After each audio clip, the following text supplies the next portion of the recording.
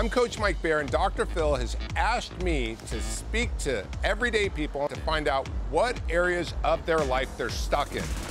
I'm a mother of 5, I work, and so just, not making time for myself. The number one thing you want to change about yourself is? It would be communicating with my significant other. Insecurities.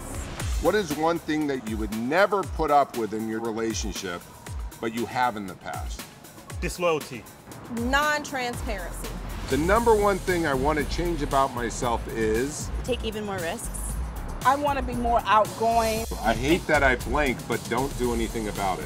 I hate that I don't listen very well sometimes. What is one decision you can make today that's going to better your life? Give love to self. I'm going to give you a hug. Now, I'd like to introduce my good friend and colleague, life coach Mike Baer. And as you just saw, I sent Coach Mike on a very special assignment to try to figure out if and why so many people get stuck in situations where they know they deserve more. So, Coach, thanks for being here. Thanks for having me. So, what was the general gist of, additionally, what you learned out there? What I learned is everyone is stuck in their own way, and some of the stucks are really dug into the ground, and some stucks, they just need a little nudge. Everyone has that area of their life they know they need to change, and until they stop blaming another person, they don't change it. Sometimes days turn into weeks, weeks turn into months, and a new normal's created, and that's what's happened here. I heard that they both said they love each other. This doesn't feel like love. This feels like two people who are afraid to be alone. Right. You've got to be adult enough to make some decisions that are selfless. You got to make some decisions that say, I'm a fiduciary. I put my children's interest ahead of my own. And right now, these children are picking up the tab. They're paying the price for your immaturity. Yeah. I mean, both of you are behaving with a mental age of about 12 or 13. You are having serious anxiety. Yes, sir. And it's causing you to vent.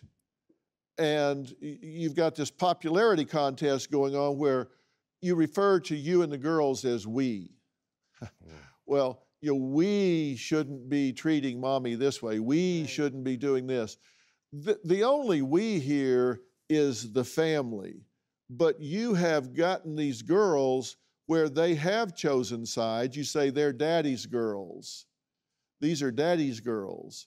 Well, okay, she has trouble bonding. I get that. I understand why you have trouble bonding. You don't trust yourself in that situation, and you're exploiting that fully, and shame on you for doing that. Shame on you for doing that. And you say that you caught her cyber cheating, and it's given you license to be a loudmouth bully. That's no way to be a father. That's no way to be a husband. That's no way to be a partner.